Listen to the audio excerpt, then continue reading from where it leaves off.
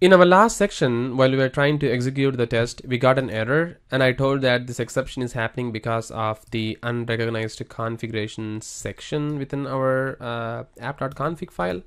And this is really true, because this particular configuration element is not even recognized by our app.config unless until you register the custom configuration within the configuration section, as like how the spec flow has it in here. So we need to create a section with name of what is called as a EA test configuration, because that's what is the configuration name that we have. And we also have to give the type here. So the type is going to be the fully qualified type name of the configurations elements, which is nothing but our, I guess it is this one. So I'm going to just copy this and I'm going to paste it over here. And then we have to give the EA test configuration, right? And it is sitting with a namespace of what is called as Appium EA framework, right? So this is where the registration of the configuration actually happens. So I'm not really going to run this particular test. Rather, I'm going to put a breakpoint here, and I'm going to see like really the initialization of the configuration is going to happen. So I'm still kind of not believing my code. So I'm just going to hit a breakpoint there. So let's go into the breakpoint and see what's really happening. So you can see that the error is actually not happening. At least that's the good news. And if I just hover here, oops, we got one more error. It says the test setting is not recognized. Let's quickly see what's really happening there. So if you come to this particular code and see what's really happening, this particular test settings is actually sitting in the EA configurations. This is test settings. Oops, it seems like we have not given the property or the configuration property for the test setting itself. So we have to give that particular property attribute that I have completely missed it here. So I'm going to give that here. And now if I try to run this and see what's really going to happen, that's the only great mistake that we made in our previous code. So let's try to go over here.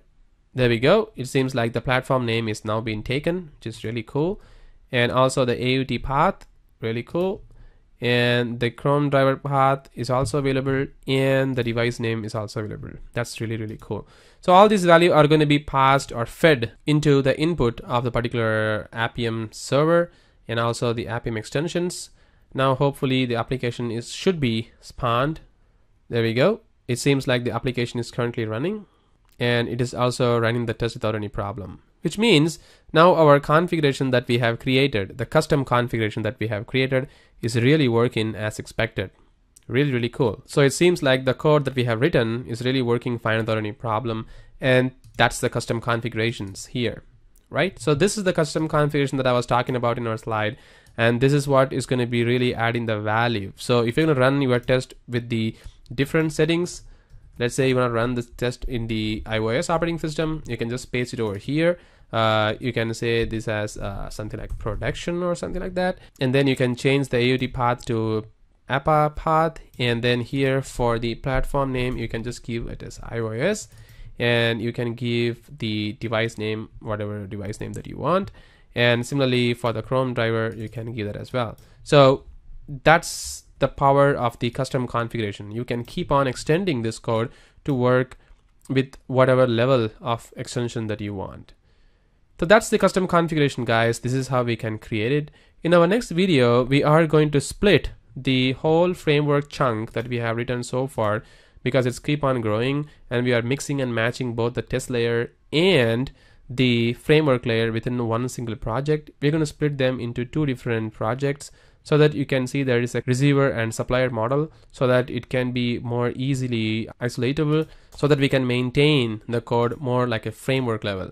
So as I said before in our season 2 starting, that all the codes that we are going to write is going to be more like a bottom-up approach.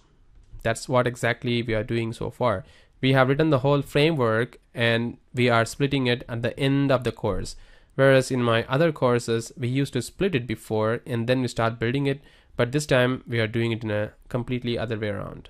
And it's also really making more sense that why we are doing all this stuff while we start progressing in our code.